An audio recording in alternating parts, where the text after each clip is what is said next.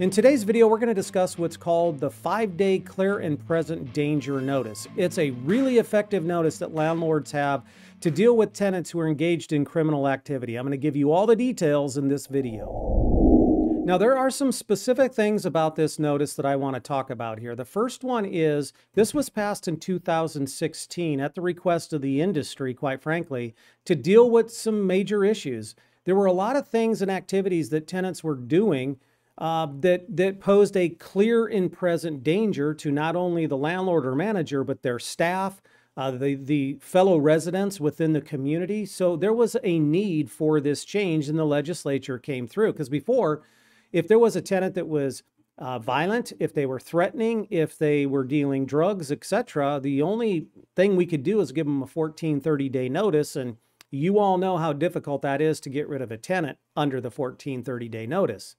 Number two is, bullet point number two is, this is a landlord notice only. This isn't like the 1430 where the tenant can use it against the landlord.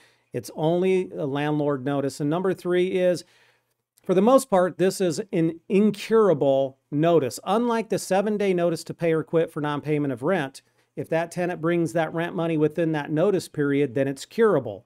30-day notice, if that tenant stops that breach within that 14-day period, it is curable. For the most part, the 5-day notice is not curable. There are two exceptions we're going to talk about here, but for the most part, it's an incurable notice. Now, the requirements that must exist for a landlord to serve this notice is on your screen here.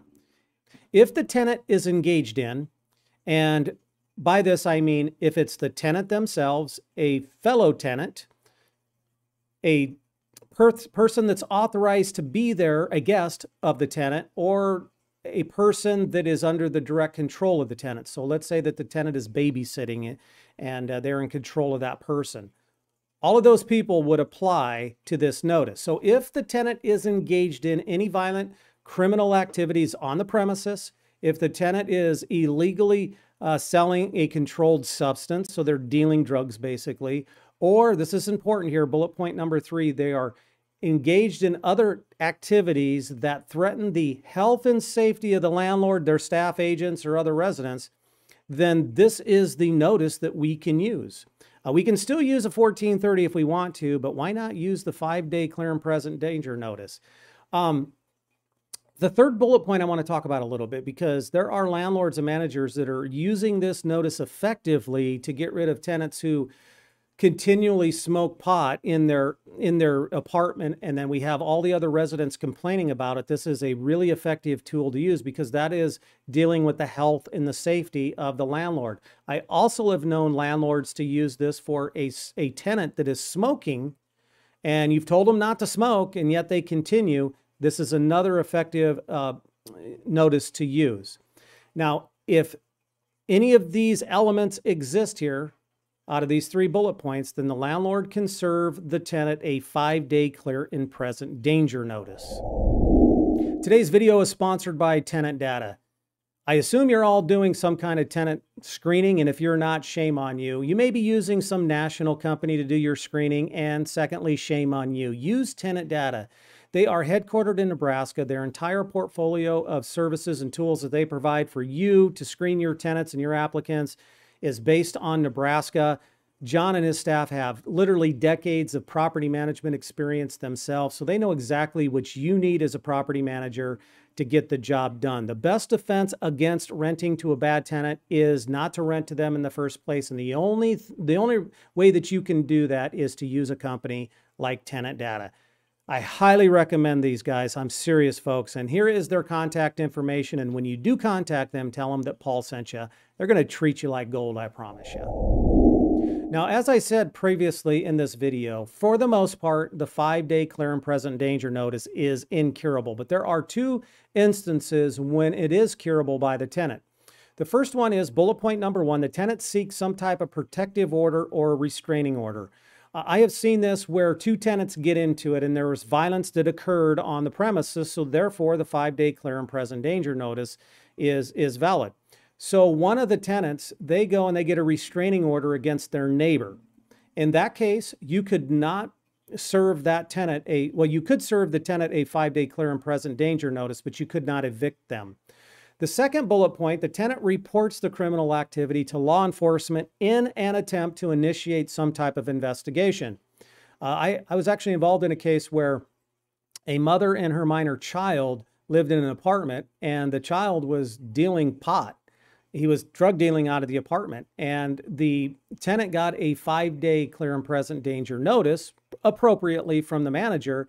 She ended up calling the police on her own kid. Now, the police, in the long run, ended up doing nothing. However, she could not be evicted because she did her part according to the statute. She called the police. She has no control over whether the police is going to go through with an investigation, but she did her part. Therefore, she could not be evicted, even though she got legitimately that 5-day clear and present danger notice. Those are the only two exceptions to this incurable notice. Now, the next thing I want to talk about is how functionally this notice works. And you might see the schematic on your screen and probably have seen this in the videos where I did the 7-day notice.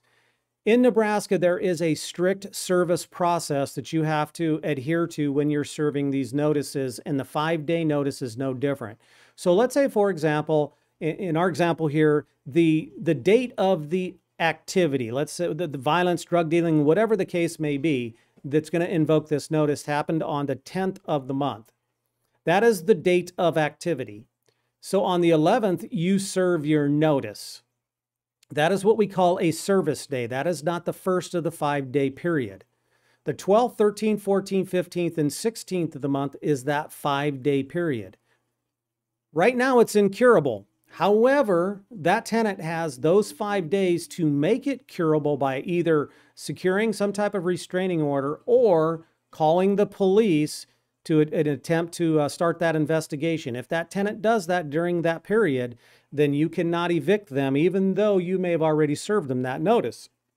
On the 17th of the month, which is the 6th day, you terminate the lease and then you move forward with the eviction. Now, at that point, the tenant has no capabilities of making this notice curable. So let's say that on the 18th of the month, the tenant says, I'm going to get evicted, so I better call the police. Well, it's too late. They only have that 5-day window if they're hoping to make that notice curable.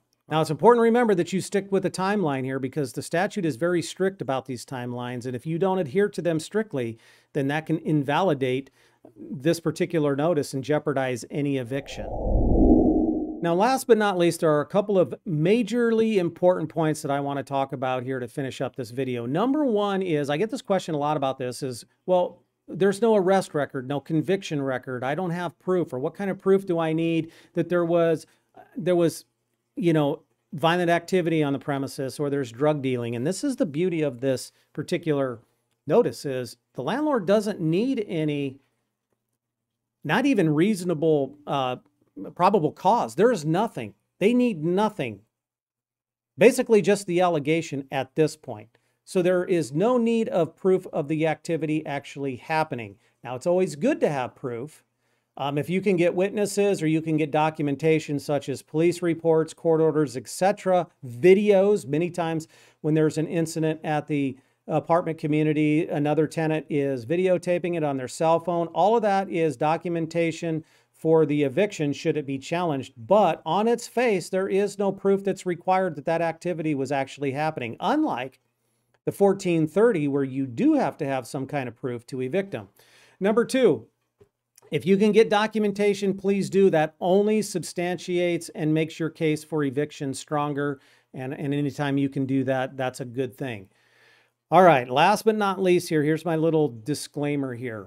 I highly, highly encourage you, for fair housing reasons more than anything, and I'm not going to go into that, but before you initiate a 5-day, talk to your attorney first, because your attorney may tell you to do something else here. Because remember, they're the ones that's going to have to go and litigate your case in front of the judge, and you want to give them all the tools and everything that they can use so you get a beneficial outcome in front of the judge. Don't make their job harder, because it's only going to cost you time and money. So consult with your attorney in my opinion, before you even serve the notice, but certainly before you file for any eviction.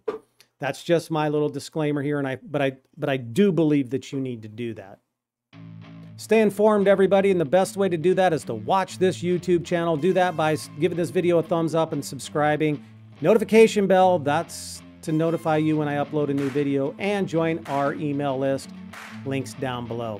See y'all in the next video.